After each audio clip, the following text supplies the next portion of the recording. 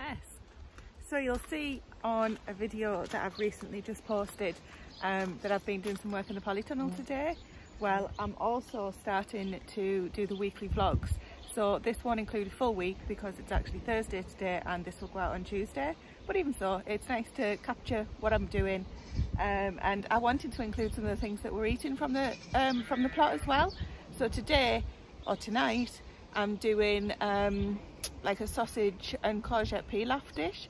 But I'm actually deciding to replace the rice with vegetables, so it's not a pilaf at all actually. But anyway, so I'm going to get the broccoli out of the polytunnel, take a look at some of the courgettes. They might be a little bit too small because I want them to grow on a little bit, and get some collard greens as well out of the polytunnel to go towards tea.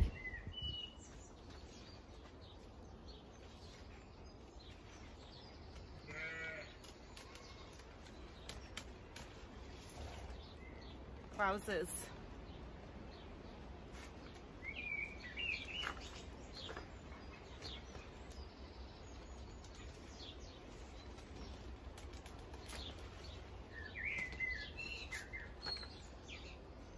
I'm actually going to take some of the leaves off the broccoli plant as well. I'll just cut the stem out and we'll just cook those down.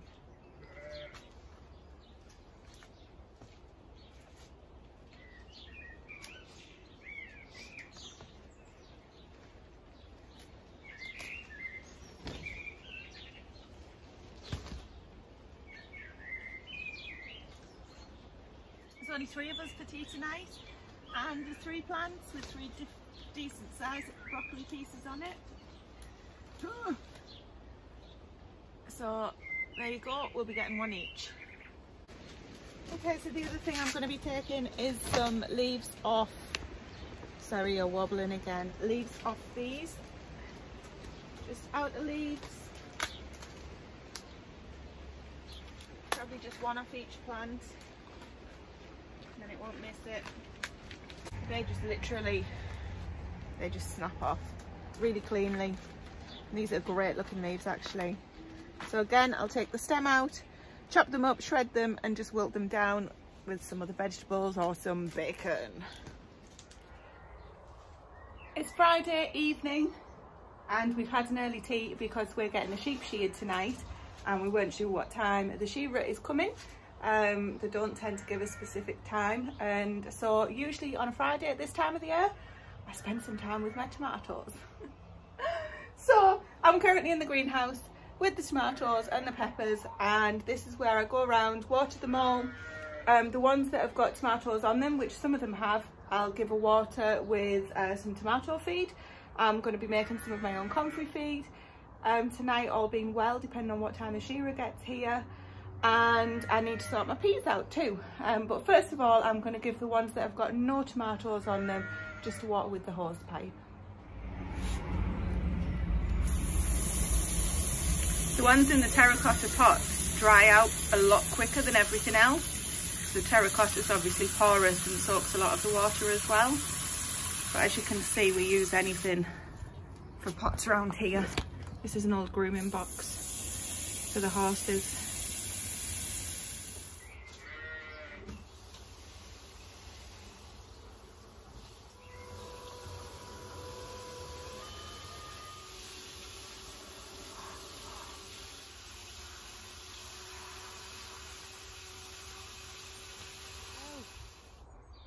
Hi, it's Saturday afternoon now. I'm normally in the garden first thing on a Saturday, but not today. And last night our sheep shearer turned up just after I started filming and doing the tomatoes and things. So I didn't get anything else done in the garden last night. So so I still have the rhubarb and the peas to fence up, to string up, whatever you call it, that I wanted to get done. So the rhubarb here hasn't yet been picked, as you can see. It's becoming a bit of a triffid. So that needs picking today. I need to start off by stringing the peas up. And there's just a million other jobs. Tidy up this little bit. There's lots and lots and lots of things that I need to get done. My biggest time that I get in the veg plot is a Saturday and a Sunday, because both Stephen and I work full time. And he's actually at work now, due in soon. So I'm going to get on with that. and see how we get on. There's 2 beds with peas in. The peas are in the middle row. Oh my god, I'm dropping canes. The peas are in the middle row of this bed, and I'm going to put canes in there along with some string along, give these good water.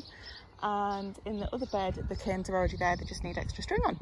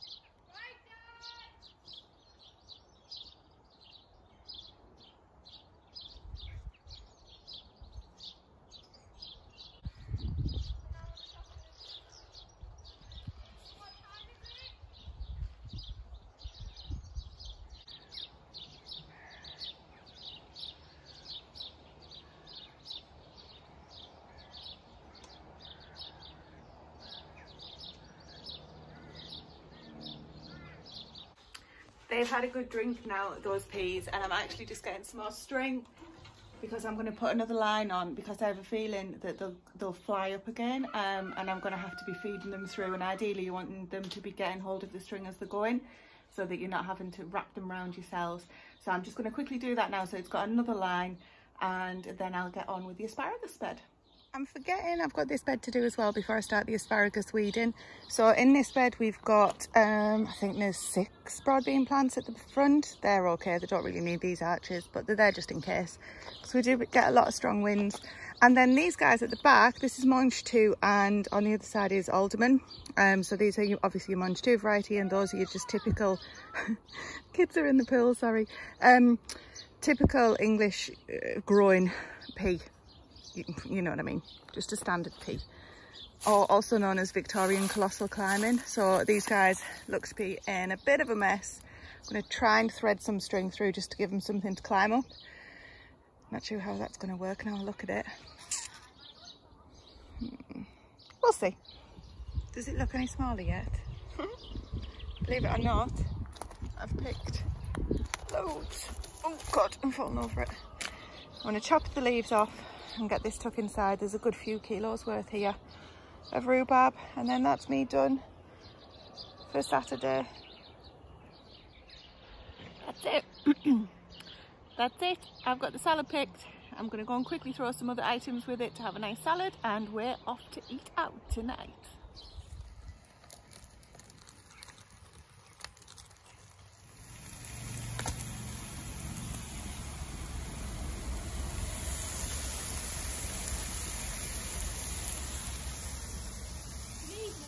Welcome to Sunday. It's 9:30 in the morning and it's already about 20 degrees. So I'm sitting in the shade and I'm going to put these little guys on here. We've got some purple sprout and broccoli. We've got some bell star. Are they broccoli as well? I can't remember. I'll have to check. And some green-headed broccoli. That might be a cabbage. I'll check and I'll show you in a minute. But these guys are going to go in where the potatoes and onions come out. And it's about time that they get potted on. This should have probably been potted on a while ago. I just haven't got around to it yet, so today is the perfect day.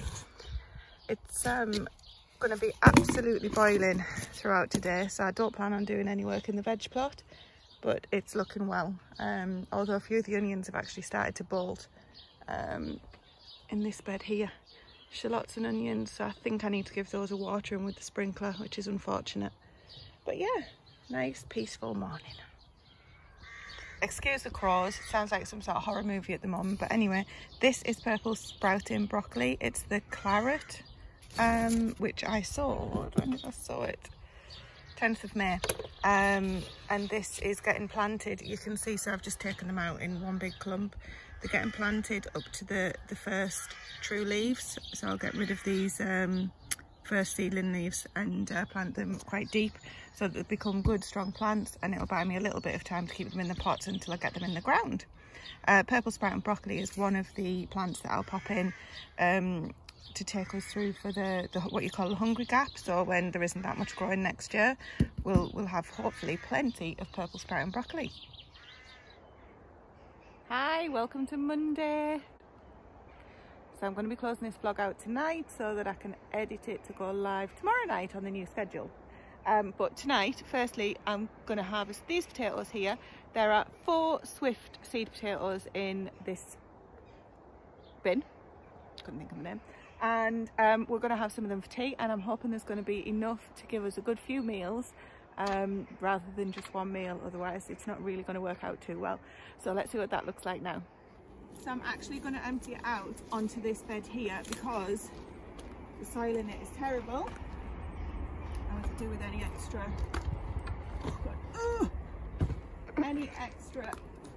goodness that we can get in it. This is the strawberry bed. These are some of our spares that we've just put in here.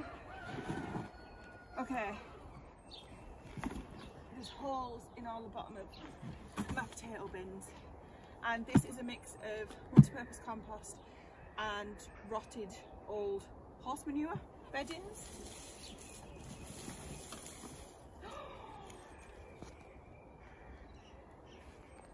Do you know, searching for potatoes never gets old. Like never, ever, ever. See potato? No. Right.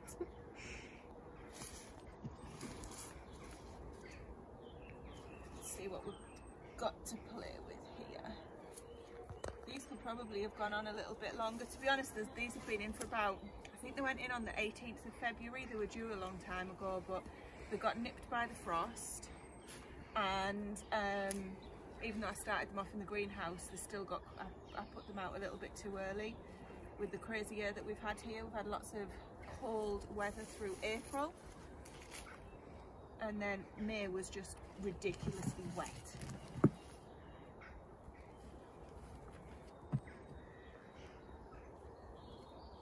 There's a sweet potato, squishy.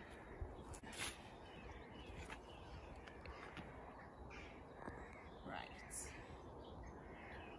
Every little helps or counts. Right, let's just put this tipped up now. Oh my god, that's still heavy.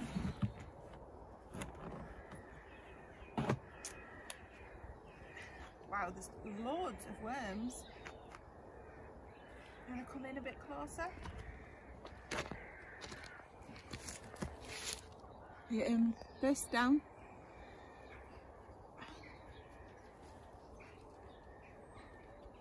So this is 4 seed potatoes worth. And you know what, in this year, I'll be glad just to get anything. I'd struggled with different things with potatoes. There's the label to remind me. Swift. But I hadn't forgotten, which I'm surprised at. So it's not a massive haul by any means. None of the first earlies have been. But like I say, with the weather that we've had, I'll take anything. There's a couple of meals there at least, and they look, apart from that one, a little bit of scab on that one, but they look good.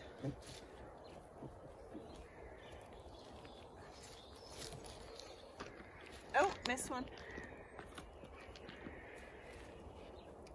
Oh, missed more. And then I'll just spread this out, and it just adds a bit of a top layer. So there, okay, so there we have it. Slightly poor results of 4 seed potatoes, but given that we are in the middle of June, we're only wanting kind of salad potatoes anyway. We're not having stew and mashed potatoes and things like that, so this will do as well for a good couple of meals.